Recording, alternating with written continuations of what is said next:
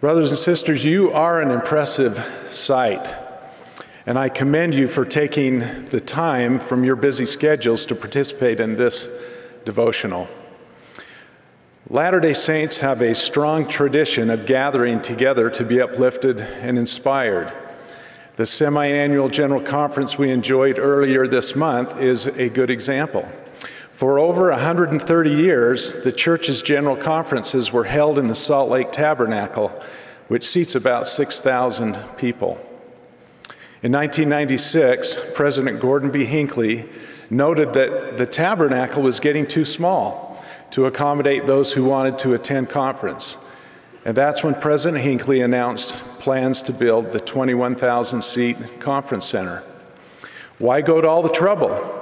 Especially with technology emerging that would allow General Conference to reach more and more people in their homes.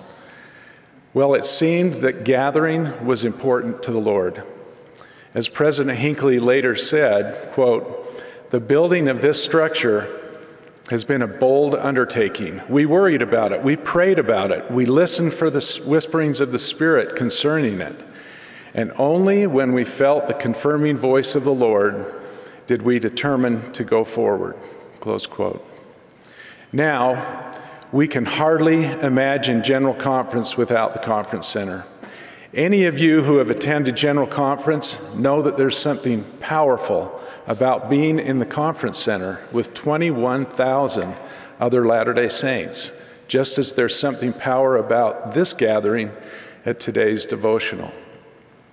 Clearly, both General Conference and BYU devotionals are about more than just receiving a spiritual message.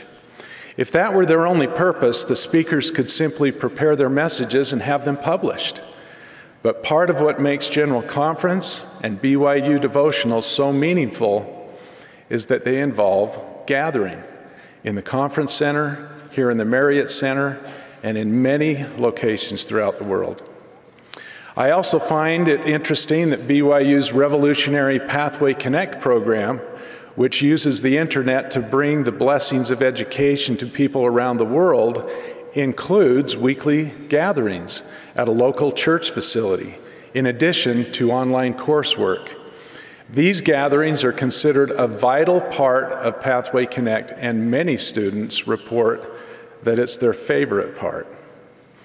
I believe something powerful happens anytime we gather as God's covenant people anywhere in the world, no matter how many people the gathering may include. That power can be difficult to describe, but perhaps these words of the Savior explain it best. "Where 2 or 3 are gathered together in my name, there am I in the midst of them." Our Father in heaven wants to gather us because there is great strength and safety in gathering. He has said that the gathering together upon the land of Zion and upon her stakes is for a defense and a refuge from the storm. "I will gather you," he promises, "as a hen gathereth her chickens under her wings, if you will repent and return unto me with full purpose of heart." The adversary, on the other hand, seeks to isolate us and divide us because just as gathering brings strength and safety, division brings weakness and danger. President Russell M. Nelson recently put the topic of gathering on all of our minds when he spoke to the youth, and then again to the women of the church, about the latter-day gathering of Israel. He called it the most important thing taking place on earth today. Nothing else compares in magnitude. Nothing else compares in importance. Nothing else compares in majesty, close quote. In the spirit of President Nelson's stirring words, today I would like to explore with you 3 ways in which the Lord gathers his people. He gathers us in families, he gathers us with fellow saints, and he gathers us to him and to his gospel. First, we gather in families. It's true that we all work out our own salvation before the Lord Jesus Christ. Most of the covenants we make are personal, between individual and God. And yet, as President Nelson explained, While salvation is an individual matter, exaltation is a family matter. The highest covenant we make here on earth, the covenant of eternal marriage, is the only one that we cannot enter into alone. We must make and keep this covenant together with our spouse. Our Father did not send us to earth alone, and He does not intend for us to try to make it back to Him alone. President Henry B. Eyring explained, quote, "Heavenly Father wants His children to come to earth following the eternal pattern of families that exists in heaven. Families are the basic organizational unit of the eternal realms, and so He intends for them also to be the basic unit on earth. Though earthly families are far from perfect, they give God's children the best chance to be welcomed to the world with the only love on earth that comes close to what we felt in heaven, parental love," close quote. It's easy to see why the Lord's church is so committed to building and strengthening families, and why Satan would try to disintegrate them. If he can, the adversary will try to convince you not to get married and start a family. If he can't do that, he'll try to convince you at least to put it off until after you've had a chance to enjoy independence for a while. And then when you are married, he'll try to stir up contention and pride and selfishness and hurt feelings to prevent your family members from being truly united. At the same time, he'll whisper his message that families are outmoded and unnecessary, that people are just fine, better in fact when they are single and independent. He does all of this because he knows that the children of God are weaker and more vulnerable when they are isolated. Through his servants, the Lord teaches eternal principles upon which successful families are built and maintained. Through Elijah, he is turning the heart of the fathers to the children, and the heart of the children to their fathers. Through Joseph Smith, he restored the doctrine and ordinances and priesthood power so that families can be together forever through Heavenly Father's plan. Now, when we speak of eternal families, some of you may be painfully reminded that you come from a family situation that is less than ideal. I want to assure you that regardless of your background or your home circumstances, you have a home, a heavenly home, and you have a family, a heavenly family. I invite you to come often to the house of the Lord. This is where Heavenly Father gathers His family. This is where you will find the strength that comes from gathering in a way the world cannot duplicate. The gathering, as President Nelson has taught us, takes place on both sides of the veil. Nowhere is this more true than in the temple. Heavenly Father's plan is to gather and unite not just a husband, wife, and children, but multiple generations in the great family of God. This is why He invites us to search out our ancestors, learn about them, and receive sacred ordinances in their behalf in the temple. Temple and family history work provide what Joseph Smith called a welding link between the fathers and the children. For we, without them, cannot be made perfect. Neither can they, without us, be made perfect. We need each other. It has become popular in recent years to give names to the various generations. You've heard them: the greatest generation, the silent generation, the baby boomers, Generation X, the millennials, and so on. Usually these labels are used to highlight differences between one generation and another.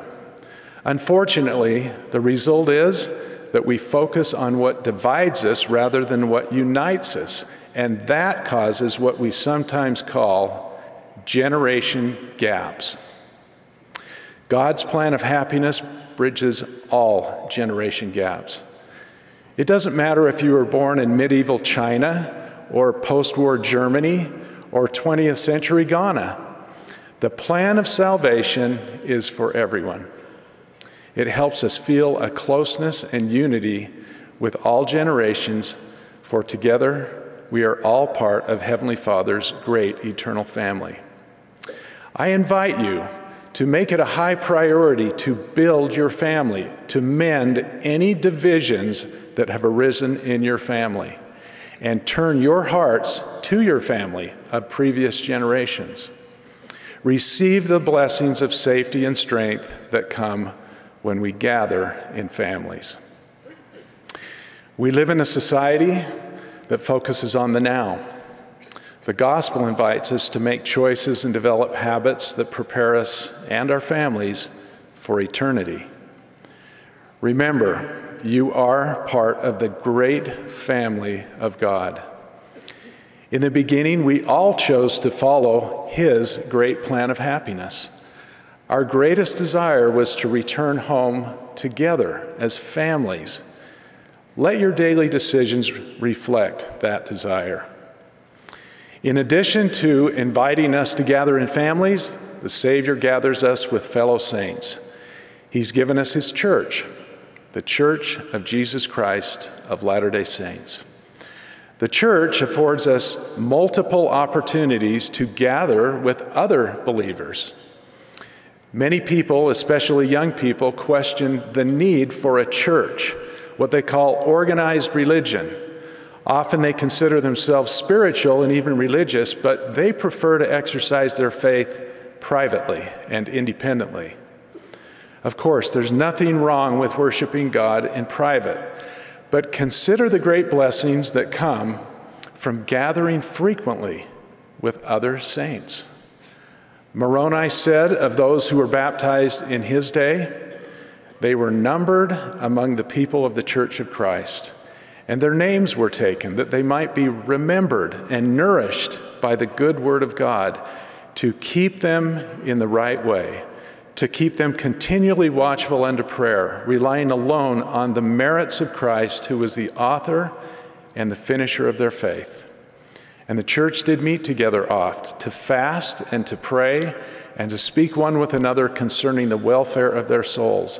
And they did meet together oft to partake of bread and wine in remembrance of the Lord Jesus. You'll notice that some of these blessings of gathering relate to our Sunday meetings. We gather to fast and to pray together and to partake of the sacrament. But most of what Moroni describes is much broader than a weekly meeting or class. To be remembered and nourished, to keep each other in the right way, to look after the welfare of our souls, we need more than a hi and a handshake in the hallway from fellow saints on Sunday. I find it very revealing that right on the heels of our prophet's invitation to take our ministering to a newer, holier level, the Lord has also reduced the time we spend in meetings and classes on Sunday. Clearly, gathering together with our fellow saints is not just about being in the same room together. It's about building relationships and friendships, and that can and should happen in 1,000 ways throughout the week, and not just on Sunday. I'm not sure we're taking full advantage of the opportunities we have to strengthen and receive strength from our fellow saints. Maybe we don't think we need anyone's help. Maybe we think they don't need us. Or maybe we don't fully realize the difference we could make in someone's life. When you and I were baptized, we entered the fold of God. We became His people. And that means we are willing to bear one another's burdens, to mourn with those that mourn, yea, and comfort those that stand in need of comfort. In other words, when we joined this church, we pledged that we would no longer be concerned about our own comfort and problems only. We committed to uniting with a people who take care of each other. I've always loved this poem entitled "Your Friendship Means So Much to Me" by Jean Kyler McManus, that to me describes the kind of relationship the Lord wants among His people. Some friends are summer friends, fragile as flowers. They are delightful in life's milder hours. I love the winter friends, sturdy as evergreen, wind-tossed, they bow but do not break, nor lose their luster in the snow and frost. When I was called to serve as a mission president in Arcadia, California, we brought our youngest daughter, Jessica, with us. She turned 13 2 days after we arrived. We had left a strong community here in Provo, where Jessica had been surrounded by many good friends and extended family members. So we knew the transition would not be easy for her. The first few weeks were the hardest. We arrived in the middle of the summer, so while my wife and I were extremely busy in the mission, Jessica didn't have much to do other than miss her friends back home. Well, one day, just about 3 weeks into our mission, I pulled into the driveway of the mission home after a long, busy day, and I saw that someone had written with marker on the living room window, "I hate California, I miss Utah, I want to go home." I went inside to find Jessica sitting alone on the couch, watching TV and crying. I took my daughter in my arms and said to her, "Jessica, no one in this world is as important to me right now as you are. Do you think we should go back to Utah?" "No, Dad," she replied, "you and Mom can stay, but I need to go home." Later that night, my wife and I counseled together and agreed that it was important that Jessica stay with us on our mission. But we thought it would be okay if she flew back to Utah for a weekend. So we sent her to stay with some family members here with the plan that she would fly back to California on Monday morning. Well, that Sunday just happened to be Fast Sunday.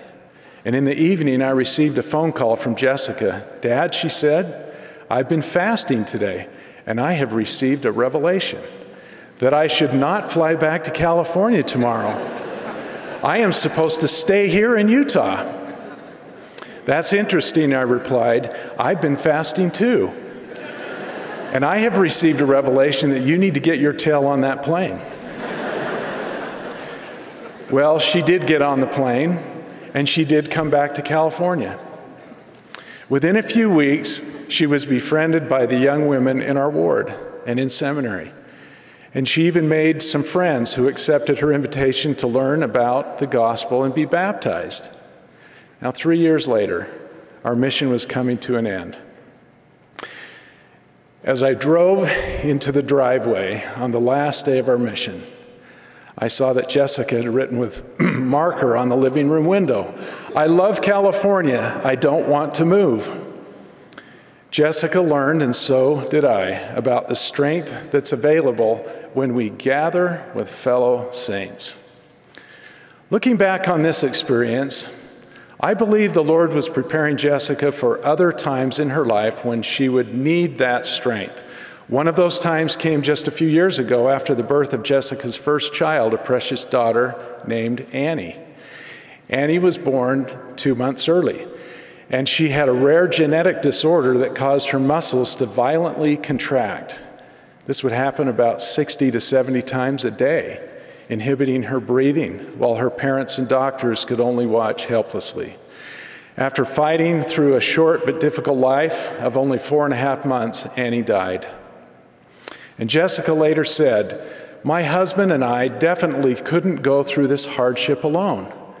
The relationships that we have with our family and friends have strengthened us through this child." You might say that Jessica had learned the importance of winter friends. My dear brothers and sisters, when you go through dark days, and all of us do, you will need winter friends. Who will you rely on? Or better yet, who will rely on you? Who considers you a winter friend? Here at BYU, you have a multitude of precious opportunities to gather with people who, though they may come from different backgrounds, share your values and standards. Please don't neglect these opportunities. In addition to attending sacrament meeting and other Sunday classes, go to your ward activities. Attend family home evening groups. Take your ministering assignments seriously.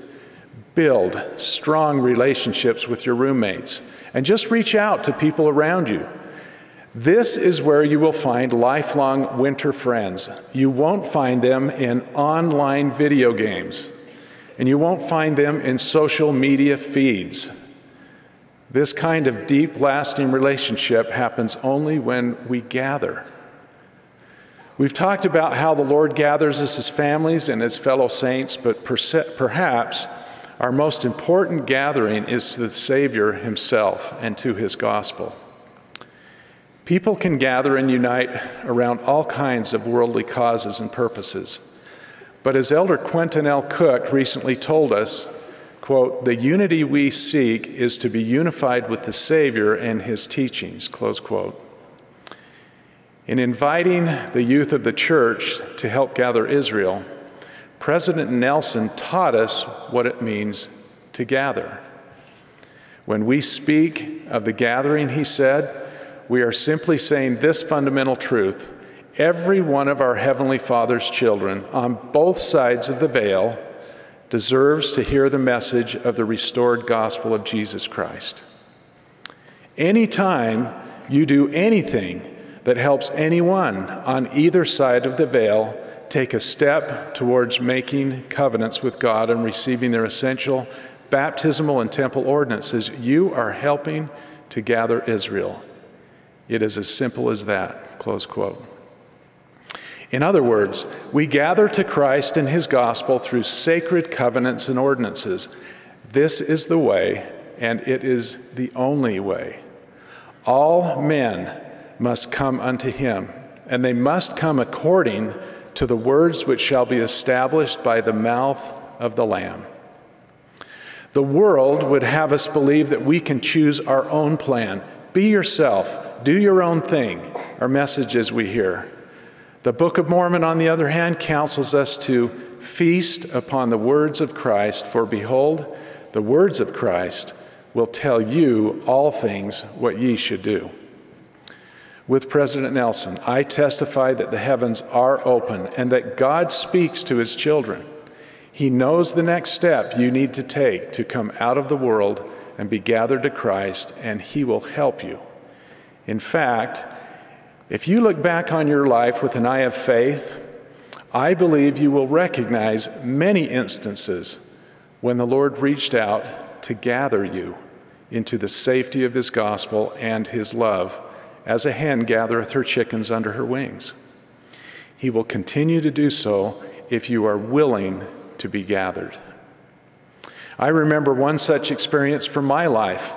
It happened when I was just a young boy, and I believe it was a gift from my loving Father in heaven to me to help me throughout my youth.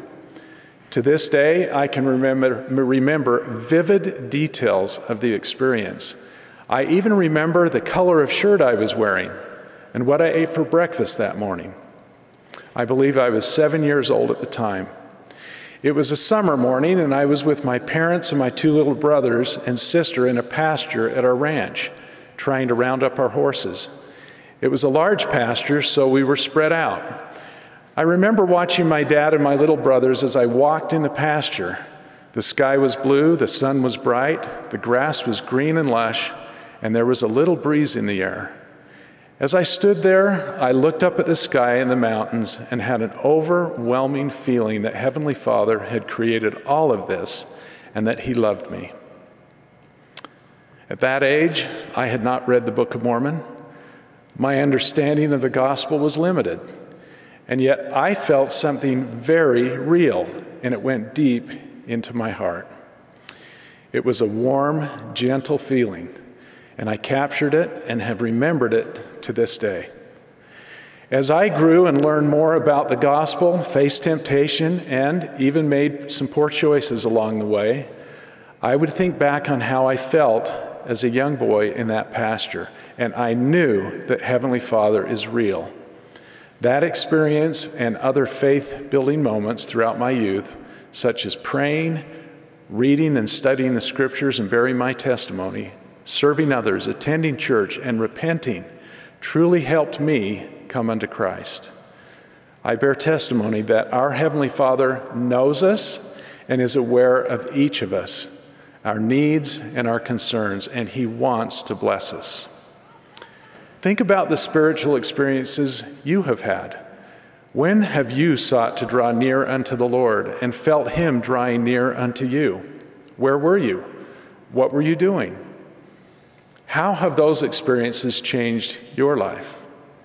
When Alma fled King Noah's court and began privately preaching the gospel of Jesus Christ, many did believe his words.